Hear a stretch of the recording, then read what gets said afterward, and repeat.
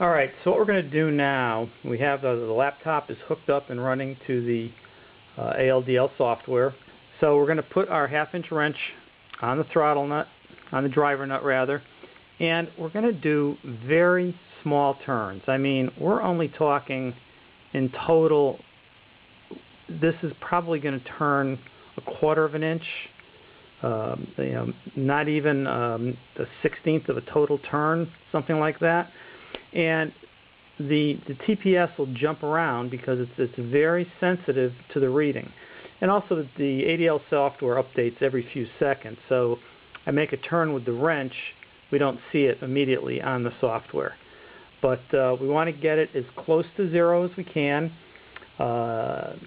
If you're out of the parameter that the electronic control module will accept, you'll end up getting a check engine light, which will tell you that it's not reading the TPS sensor. So that's why it's very important that we set this up to the right parameter at what's effectively idle, and then we'll also do a wide open throttle test later.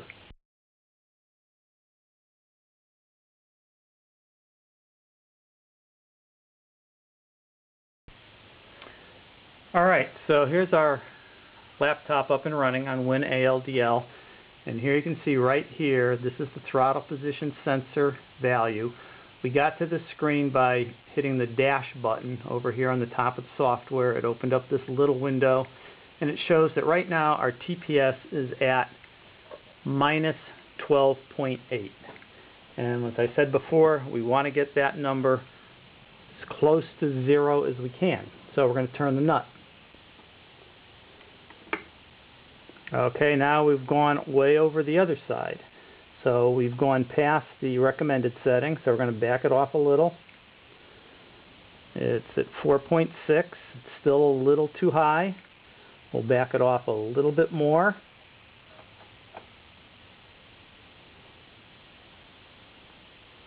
Okay, 0.7's very good. We'll see if we can get a little closer to 0. And one of the problems is when we take the sensor off and lock down the set screw, it changes the value a little. Okay,